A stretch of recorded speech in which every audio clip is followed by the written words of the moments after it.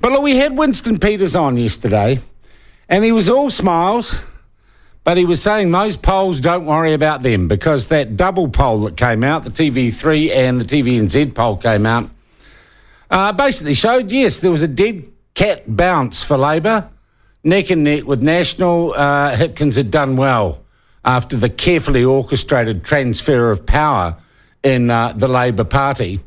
But the New Zealand First, which had been knocking on the door, I think the last poll of 5% was kind of in the doldrums. Now, Winston, of course, said you can't trust the polls, they're all wrong, although they do come out right more often than not. And he said he was reinvigorated to fight against, well, anything that Winston and his members want to fight against, but largely co-governance, the idea of two tiers of citizenship in New Zealand. And those are issues and grounds upon which our first guest this morning, I think, has had a fair amount of political success, because also in those polls, we see the ACT Party holding steady. The Greens had gone down a bit because part of the increase in Labour's fortunes had come from the Green Party. But ACT seems to have this kind of 10% pretty solid place in the political firmament right now. What does ACT do in the current situation where I think there's change? And clearly Labour have created change by changing leader. Where to next for them? To answer that question, we're joined now by the leader of the ACT Party, David Seymour. David, welcome. How are you? Oh, pretty good. Obviously, everyone's been a bit disrupted here in Auckland for the last few days, but we're working through it. And it's amazing how people have come out and helped each other, even when the government's been a few days behind the eight ball. Yeah. How about you personally? Was your place affected? Anyone you knew affected badly? Look, just down the street from where I am, people got a metre of water. So I was okay, but it just goes to show, people think of Epsom as being kind of flat, and you don't look at those little slopes. Then there's people who, have just lost everything. And you go from house to house, and you see some people who, actually after a few days, the insurers have been in, the builders are stripping the jib board, the carpet's gone, the debris's been taken away by a skip, and they're good to go. We've got someone else who, had a car with third-party insurance, can't use it to get to work, and just needs someone to take the car away to clear his driveway now. So, it just kind of depends. It's the old saying there, but for the grace of God, go I. That's a very good report. That's a very good on-the-spot explanation of what's happening. And I've got to say, I don't know that I saw a lot of that from the mainstream media in general. They seemed obsessed by Wayne Brown and kind of tried to blame him for everything. And I don't know, I've looked from Wellington and said, what difference would it have been knowing there was a state of emergency an hour or 2 hours earlier?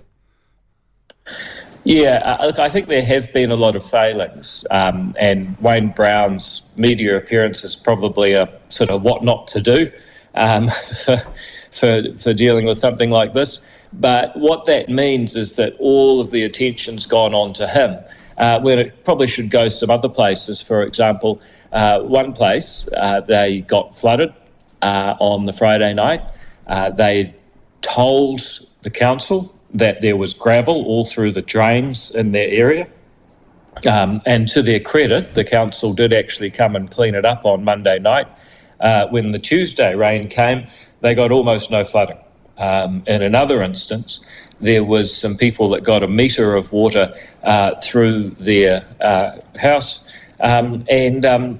that was caused by overflows of the stormwater. So the stormwater was actually bringing water to them. Now, I just say these things because I know we'll hear people saying, if only New Zealand killed a few more cows, as if we're living in the medieval ages, we make a sacrifice, will be delivered from the floods. But the truth is we don't need people that blame Wayne Brown. Maybe he's wrong, but that's not going to help. We don't need people who are going to say, oh, it's climate change, kill a cow. What we're going to need is people who take a practical approach and are actually prepared to dig into the issues, find out what went wrong and what needs to fix it. And I suspect a lot of it will be drain capacity and drain maintenance. Yeah, and that's where we're going to need some honesty. Yeah, and that's interesting because drain maintenance is a relatively easy fix, isn't it? Is that you clear the drains out? Yeah, and look, it's early days. So I think people are going to need to dig in further and come to some conclusions. But what people are telling me is people that live in flood-prone areas are actually very aware of their drains, and they're always trying to get them cleared before something like this happens, because there's been several mini floods in some parts over the last couple of years, and people are saying, look, when COVID became New Zealand's only priority, according to the government, a lot of the traditional maintenance didn't occur. So, I just think let's dig into it, let's take a practical approach, and let's work out what it's going to take to stop this happening again. All right, David, let's get back to where we kind of started, the polls. Are you surprised at Labor's sort of Chris Hipkins bump, or was that the minimum you'd expect? Not really. I mean, I'm quite excited because I think that Todd Muller, when he became the leader of the National Party, I think he got a 9-point bump. So he got an even bigger bump, and look how that ended. So, no, I don't take a lot out of a poll at this time of year. But what I would say is that I'm very pleased that ACT, whether we have a good poll or a bad poll or this time of year or another time of year, ACT is now consistently there, and I think we've got a lot of upside because, this election's going to turn into a Chris versus Chris. Who's bringing the policy ideas? Who's saying we need to have a referendum on co-government? Who's saying that we need to start valuing education? I mean, the way Auckland schools got shut at the drop of a hat, it shows how wrong this government's values are. I believe if kids can go to school, they should go to school. And if there's a bit of risk out there, they should probably still go to school, because education is actually the most important long-term investment any country can make. Let's have a discussion about the values that underpin policy. Stop tying people up in red tape and regulation. Actually give people the ability to make progress. That's what this country was built on. That's why people came all the way out here, not to fill out forms. All right. In terms of policy, and clearly it's become more and more clear, to be honest to me, that this was a carefully stage-managed transition of leader purely for electoral reasons for the Labor Party. This was nothing to do with burnout. This was the upper echelons of the Labor Party kind of doing what they did back in 2017, though Chippy is probably not as saleable as Jacinda Ardern was then. And there have been signals sent, David, that there is going to be a change of approach on some of the issues that ACT, I would say, is making the front running on, issues like the ethno-state, one vote for all people or equal democracy for all people.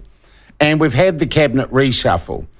The danger always is in these situations that it is window dressing, that it's all talk and no turkey.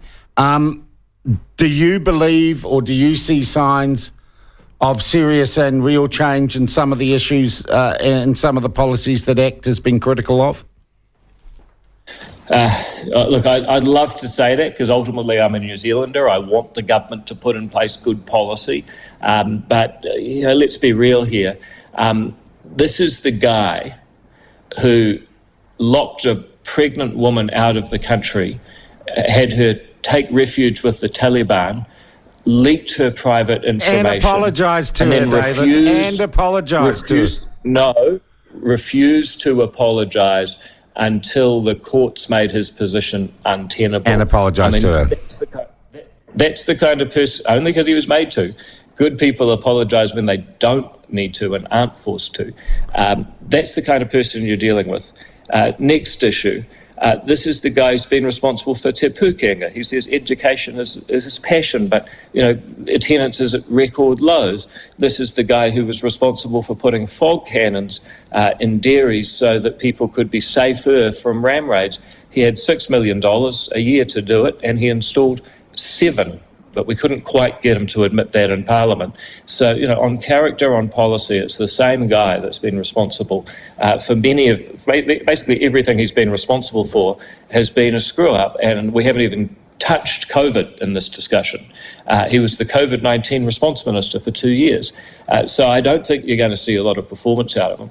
But as far as is there going to be policy change, well, so far, the only policy change they've announced is to extend an existing Labor policy. That's the fuel tax rebate and road user charge and public transport subsidy.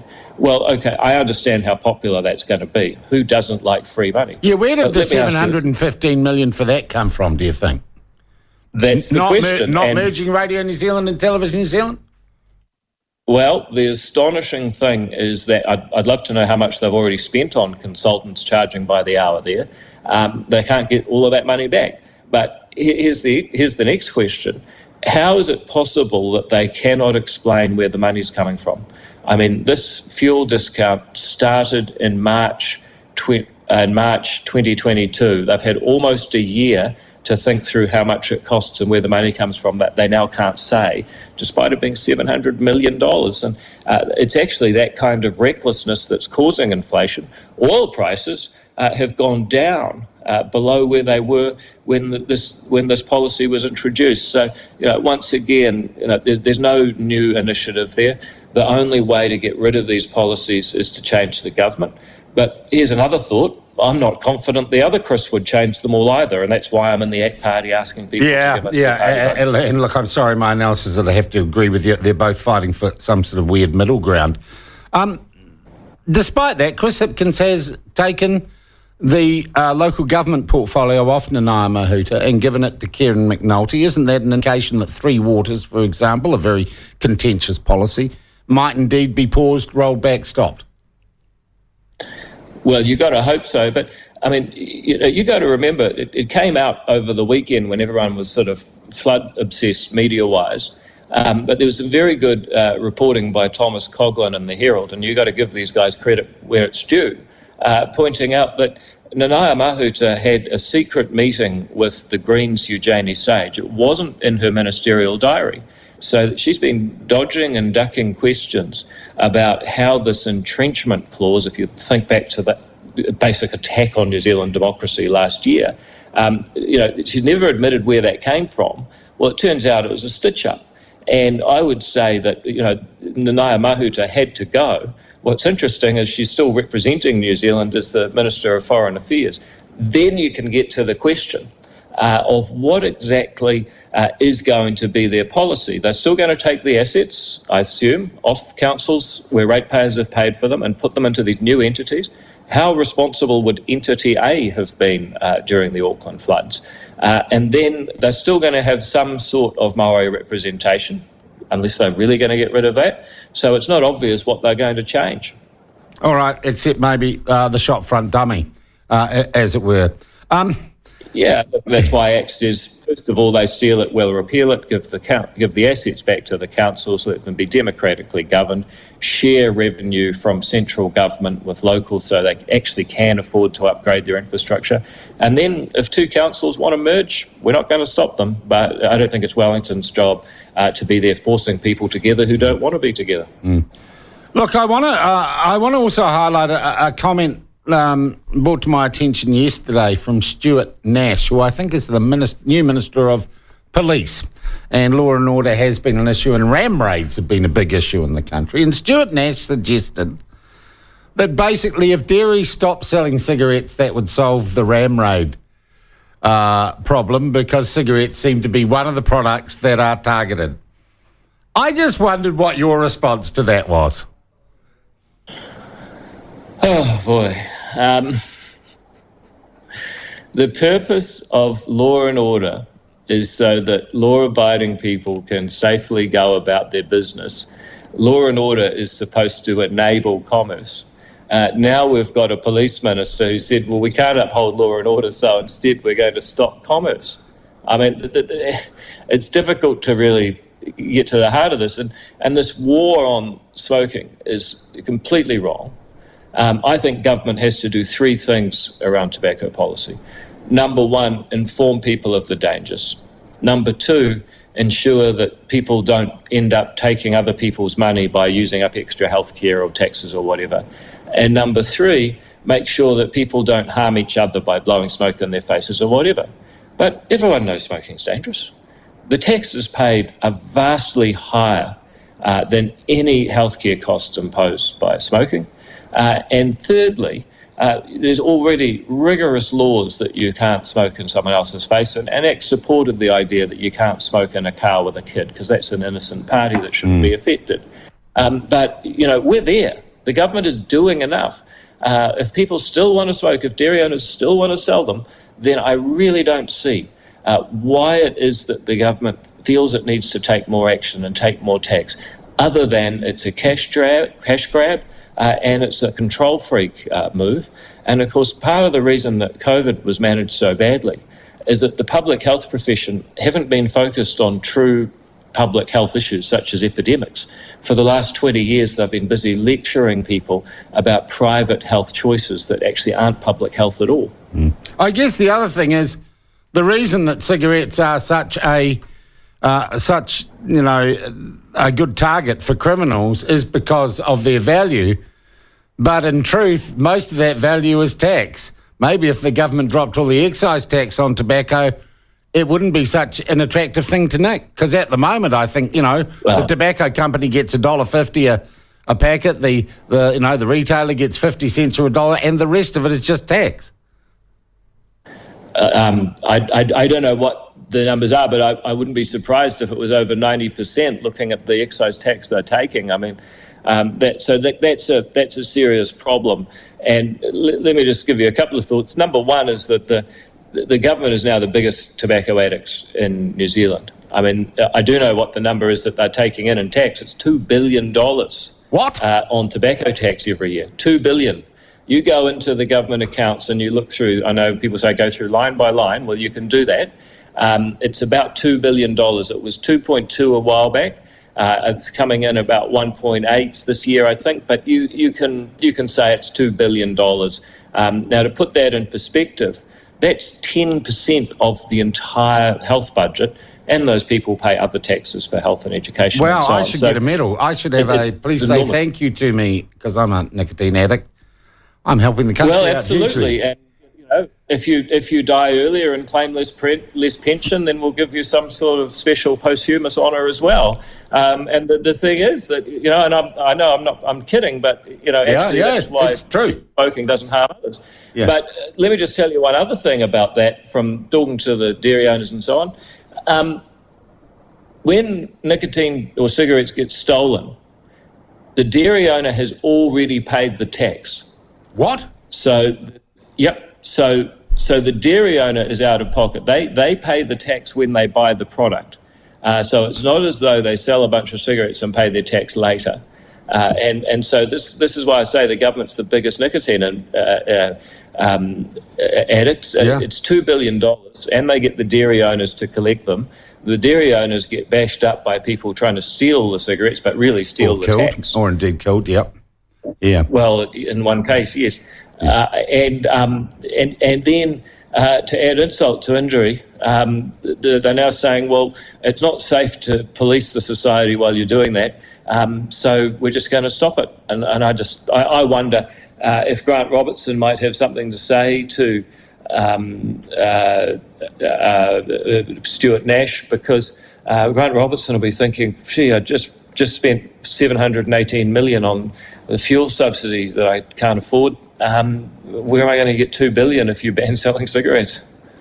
All right. Look, the other issue, it is a long weekend coming up. It's that time of the year when every weekend seems to be an anniversary of this or a holiday for that. It is Waitangi weekend. It seems a crazy way always to me to start the year with this bone of contention as it's become. What are you doing for Waitangi Day, and what does Waitangi Day mean to you? Well, first of all, I'll be up there at Waitangi on Sunday. I think it's important that, I'm elected representative. It is a major historically significant time. So it's a little bit like, I'm always at the Auckland Museum for Anzac Day. I'll be up at the Treaty Grounds for Waitangi, and I'll be giving a speech at the Pōwhiri there and doing the usual stuff. I think that's important to do because, it's people who show up that make the decisions and make the change, and ACT will certainly be there putting its perspective on what the treaty should mean. We're very focused on the fact that, it's said we all have the same rights and duties. That's what needs to be What sort of reception are you going to get, do you think, David? You must, as a politician, approach doing that with some sense of trepidation or caution. Yes and no. I mean, what I can tell people is that while the media always focus on the negatives, it generally is quite a warm and positive atmosphere up there. So, no, look, I'm happy to be there. And, of course, my background is Ngāpuhi, so, I'm part of the local people. And even though I don't really have any, practical day-to-day associations, they're always very respectful of that and very welcoming to me. So I'm grateful for that. So, it's not all You get treated negative. differently because of your ancestry. Isn't that a terrible thing? Well, I agree with that, but at the same time, those are the facts. And if you ask what's the reception like, that's how they behave, and I'm not going to, refuse to be treated well on principle. So that's the first issue. The second issue you said is, what does it mean to you? And look, I think it actually is a very special thing because the Treaty of Waitangi, a document that says you've got one government. You've got a right to self-determination and property rights, and you've got the same rights and duties. It's probably the best foundation of a country that's ever been done. And it was a voluntary agreement too. So there's a lot of positive in there. We're not opposed to Waitangi. We're not opposed to the Treaty of Waitangi. I actually think it was a good start. What we're opposed to is the endless elites, both Maori and non-Maori, who have jumped on the gravy train and decided that this document somehow means a partnership where people should be treated, as you say, differently based on their ancestry. And I think that is completely wrong. That is inconsistent with the principles of a liberal democracy. And so, the argument, I think people say, oh, throw away the treaty and it's a simple nullity and whatever. Actually, no, I think it is the foundation of the country. It's a very good foundation. It's up to people who believe in universal human rights and liberal democracy. It's up to us to show up and make the case that that's what it's about. And that's exactly what I'll be doing. Right. And final question, did you get an invite to Shane Jones' party on Saturday?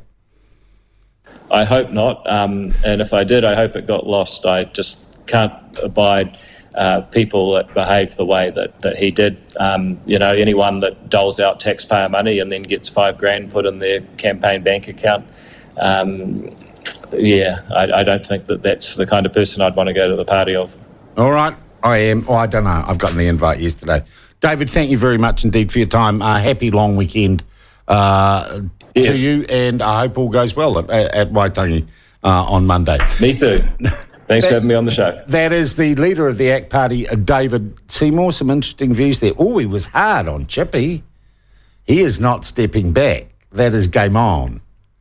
Hard on New Zealand First too. We'll have more on that.